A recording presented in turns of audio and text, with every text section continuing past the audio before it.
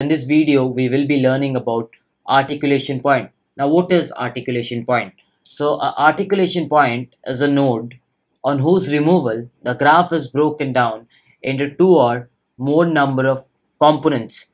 Now, in the previous video, we have already discussed how to find bridges in a graph. Over there, we did use the concept of time in and the low time. So, we will also be using the same concept over here. But before that, let's understand what is articulation point. So can I say, if I remove this one entirely, am I breaking the graph into two or more components? The answer to that is no. So this is definitely not an articulation point. But if I remove this 4, just imagine if I remove this 4, am I breaking the graph into two or more components? The answer to that is yes. If I remove 4, I break it down into two or more components. Again, if I remove 8, am I breaking it into two or more components? Yes, the answer is yes. Again, if I remove the 6, am I breaking this into two or more components? The answer is yes. If I remove this 5, am I breaking it into two or more components? Yes. Again, if I'm removing this 11, am I breaking this into two or more components? No. So I can definitely say that something like 4, 5, 6, 8, 10, these guys are articulation points because on their removal, the graph is broken down into two or more components. So how do you find out the articulation point in a graph? Now, if you know the concept of time insertion and lower time, we can do that.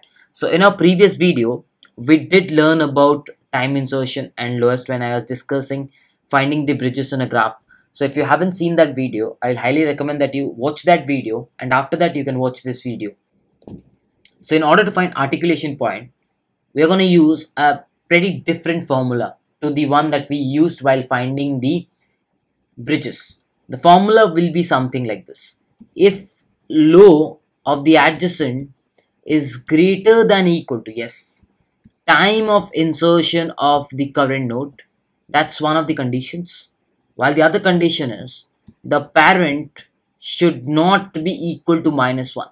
I'm going to explain you both of these conditions while I do the DFS and write the time insertions, but as of now, just remember that these conditions will be used. I'm going to tell you the intuition while we dry run the algorithm on the graph. At that moment, I will be telling you the intuition. Okay, so let's start. So I know for this the time of insertion and the lower time will be 1. For this the time of insertion and the lower time will be 2. For this the time of insertion and the lower time will be 3. For this 4 and 4. For this 5 and 5. So let's quickly write it. For this 6 and 6. For this 7 and 7. For this 8 and 8. For this 9 and 9. For this 10 and 10. I'm just doing a simple DFS traversal, nothing else. I'm just simply doing a DFS traversal. For this 11 and 11. So when I do a DFS traversal, this 12 finds out that this 10 is already visited. Yes, this 12 finds out that this 10 is already visited. So what it does is it takes its time of insertion and replaces its lowest time of insertion to 9. Now I'm very much sure that this 12 can never be articulation point. Why? Because 10 can be reached, and that's why I can definitely say that this guy or this guy cannot be an articulation point. So what I do is I come back to 11. Why? Because for 12, yes, because for 12 the DFS is complete and I come back to 11.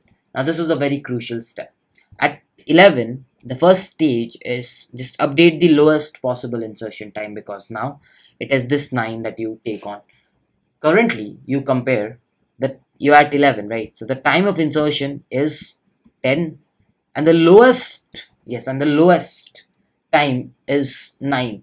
Now let's understand this. Now what I'm saying is, if I'm removing 11, if I remove this 11, if I just remove this 11, just hypothetically think that this 11 is not there, then can I reach anything before 11? And I can say that 12 can reach something before 11. That's why the lowest time is 9. So 12 can reach something before 11, not 11, something before 11. So it can reach. And how do I know that it can reach? Because it is having a lowest insertion time as 9. So I'm very much sure that 12 can reach something before 11, which means even if I'm removing this 11, the graph hasn't been broken down into different components, right? That's why it's very important that this is greater than equal to, because it's very important you reach something before that, not exactly on 11. You should not be exactly reaching 11. You should be reaching something before this 11. That is very, very important. If you did not understand this greater than equal to concept, you will as we move forward. But this parent -1, I'll explain as we go on. Now this 11 cannot be articulation point. So what we do is, we simply go to this 10. Yes, we simply go to this 10. And we see that it is having 9. And this guy is also having 9.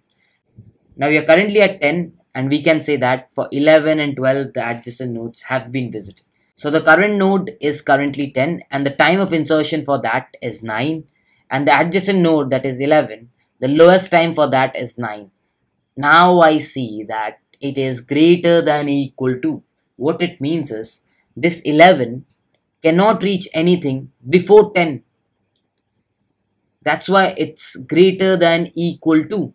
It is 9, which means it can take a different path and reach 10 itself, not before 10. Now since it cannot reach before 10, I can definitely say that this is an articulation point. So I can say 10 is one of my possible articulation points. Again, it's very, very critical that this greater than equal to is there, not only greater than, because it's very important that you should reach before 10, not on 10, because over here 10 is removed. So even if you're reaching 10, doesn't matter. You should be reaching the other end of 10, so that this cannot be an articulation point, right? So if you're reaching 10 or you're on this half, I can say that this is definitely an articulation point. So that's why greater than and equal to sign. So 10 is one of my articulation points. Now let's get back to 8. Now the DFS for 10 is over. So what you do is you come back to 8, right? And do you update its lowest possible insertion time? That's my simple question. And the answer to that will be no. You do not update the lowest possible insertion time. But can I say that this 8 is an articulation point? Can I say that this 8 is an articulation point? Yes, I can definitely say that this 8 is an articulation point. Why? Because the time of insertion of 8 is 8. And this is the adjacent node for which the lowest time is 9. So I can definitely say you can never reach before 8. That's why this 8 is an articulation point. So I can say 8 is one of my articulation points. Now I'll move towards another adjacent node to 9. So the time of insertion for 9 will be 12. Now the lowest will also be 12. Now at 9, it looks for its adjacent and it finds to be 6. So 9 now updates its lowest time to be 6. Now will this node 9 be a articulation point? Obviously never, because you know the time of insertion will always be greater than this, because this is already visited. So this can never be an articulation point. So the DFS for 9 is completed. Now once the DFS of 9 is complete, you come back to 8. And what you do at first step is update its lowest to 6, because the lowest is 6. So you take it and update it. Now you check if this 8 can be an articulation point. So what you do is time of insertion is 8. And now the adjacent node is 9, for whose the lowest time is 6. So what I see is 8 cannot be the articulation point for when you consider 9, because it cannot be. But it was an articulation point for this 10. So I can definitely say that 8 was an articulation point, but over here we did not find it, because for this portion it was. Right now, the next point. So over here we can see that 8 is not an articulation point. Again, makes sense, because if you remove 8, 9, 7, 6 are still connected. But if you remove this guy, then these and these guys do get disconnected. So while comparing 8 and 10, you found out 8 was an articulation point, But while comparing 8 and 9, you did not find 8 as an articulation point. It's fine. If you find once 8 to be the articulation point, you can simply take it. Next, you come back to 7. First state, you mark it as low as 6. And now you ask, is 7 the articulation point? So for that, time of insertion is what? The time of insertion is definitely 7. And what is its adjacent node? 8. What's the lowest time of 8? 6. So definitely this 7 is not a articulation point. So now the DFS of 7 is over. You come back to 6. And when you come back to 6, it still stays as 6. And the time of insertion of 6 is 6. And what is its adjacent? That is 7. For whose low value is 6. Again, I can see it's greater than equal to. What does that mean? This 7 can come back to 6. This 7 can come back to 6, but it cannot go before 6. That means if you remove this 6, it cannot go to this half. It cannot go to this half. So I can definitely say the articulation point. So I can definitely say that 6 is one of the articulation point because it was greater than equal to. You can come back to 6, but not before 6. So it's an articulation point. Perfect. Now you go back to 5. Will you update the lowest of 5? No. Now for 5, again, time of insertion, 5. Lowest of 6, 6. Again, you can say that this 5 is definitely an articulation point. So simply update it. Next, you go back to 4. Now for 4, the time of insertion is 4 and the lowest, that is of 5, is 5. Now again, I can say this 5 cannot reach this portion of 4. So the node 4 is definitely a articulation point. Perfect. Next, this 4 looks around because the 4 went for DFS of 5. The DFS of 1 was still left. So it looks around at 1. And it says that let's take it slow. So it takes it slow. Can 4 be an articulation point? Again, obviously no. Why? Because 1 has already been visited. So if you're coming across, it's already visited. So this guy cannot be. Now 4 goes, now the DFS of 4 is completed. It goes back to 3. What 3 does is, it updates its lowest at first, right? Now we compare, can 3 be the articulation point? So the time of insertion of 3 is 3 and the low of IT is 1. So 3 cannot be, right? Now it's time to go back. Now we go back to 2. At first update low. So we take the low and we update it. Now we check, can 2 be the articulation point? So the time of insertion is 2 and the lowest time, yes, the lowest time of this 3 is 1. So again I can say 2 will never be the articulation point. Now is the moment you need to understand. Now whenever you have a 1, so you go back to 1 because the DFS of 2 is complete. Time of insertion of this 1 is 1 and the lower time of this adjacent is also 1. But will you call this 1 as an articulation point? Think yourself. Definitely not. Because you do not have anything on this portion. Even if you remove 1, these guys will be a single graph. You don't have anything on the upper half which will be separated. That's why it's very important when you're checking for greater than equal to, the parent should be not equal to -1. There should be something on the upper half so that when you remove this portion, so that when you remove this portion and this portion gets separated into 2 different graphical components. That's why it's very important you check for parent not equal to -1. And there's another condition you need to check. When can the starting parent be your articulation point? For that you have to write a condition. What is that condition? Think yourself. For an example, if I have something like 1, right? Then I have a 2, then I have a 3, then I have a 4. Just this is the case, right? Just think of this case.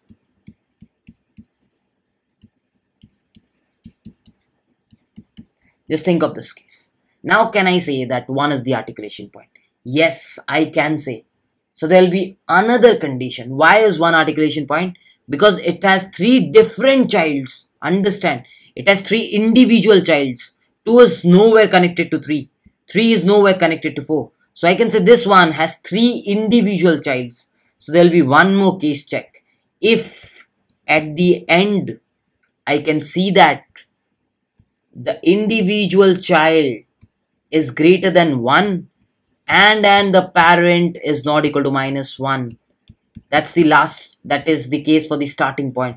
In that case, I can say this one is my articulation point. Now, why not over here? Because for this one, there was 2, there was 3, but there was a 4.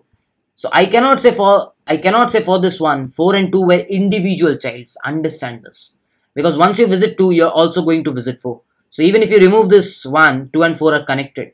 But over here, once you remove 1, 2, 3, 4 are not connected. They're individual components. They're individual child. So they will be separated. So it's very important you compute the individual childs. And if that's greater than 1, and if it's the starting guy, you can say that this is definitely my articulation point. So there are a couple of conditions you need to check. One is this, definitely, that you are going to check. And the another one is right before the end of the DFS, you check if it's the first guy and if it has multiple individual childs. It's very important. Individual childs. Not, I cannot say 2 and 4 are 2 individual childs. 2, 3, 4 are individual childs, because a separate DFS call will be made for 2, a separate DFS will be made for 3, a separate DFS will be made for 4. But over here, once you make the DFS for 2, it will make sure 2 visits 3, 3 visits 4, 4 visits 5. So a DFS of 2 will make sure 4 is visited.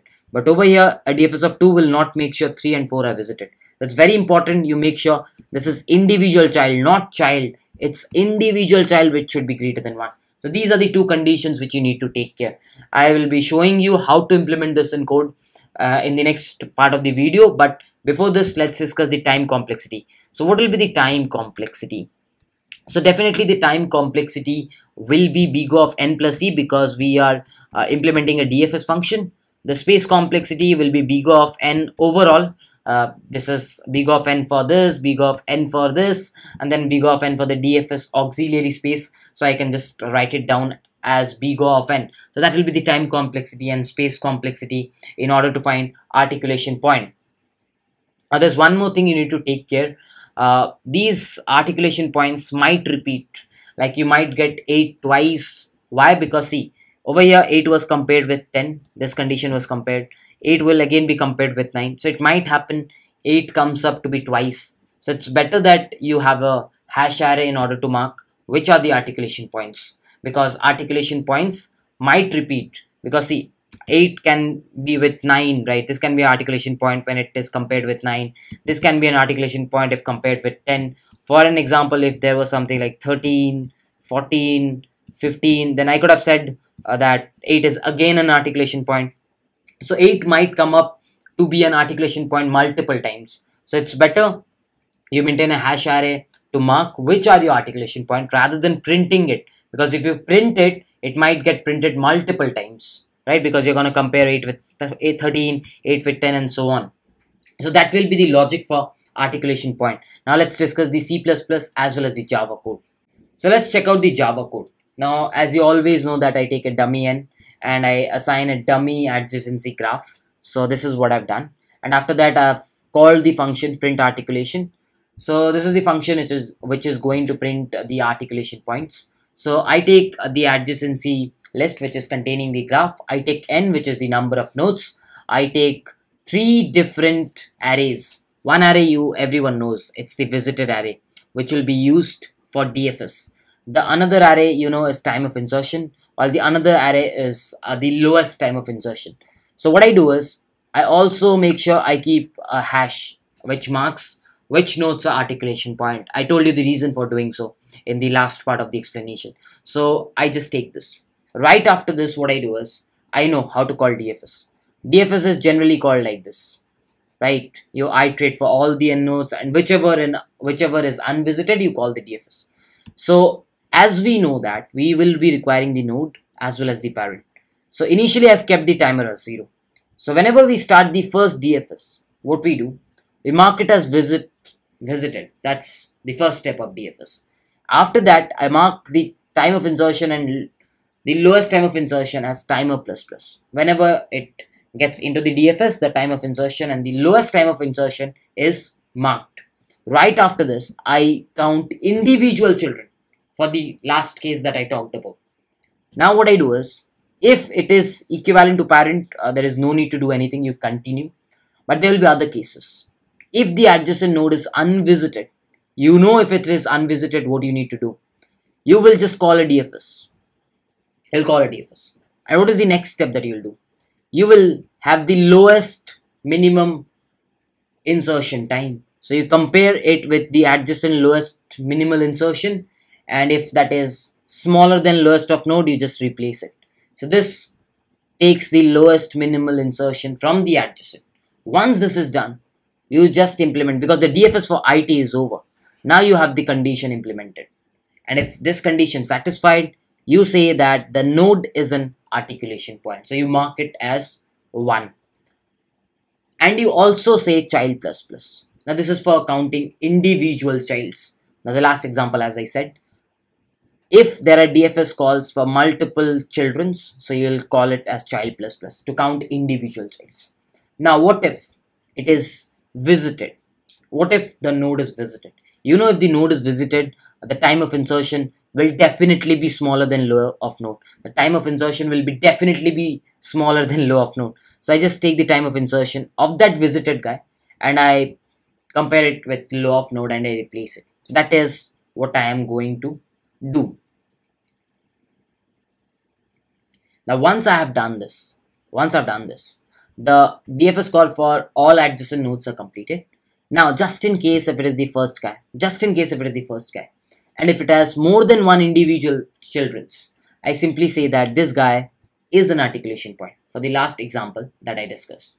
So this will be the entire DFS call that will be done. So this keeps on going for all the components, and for every component you will get all your articulation point.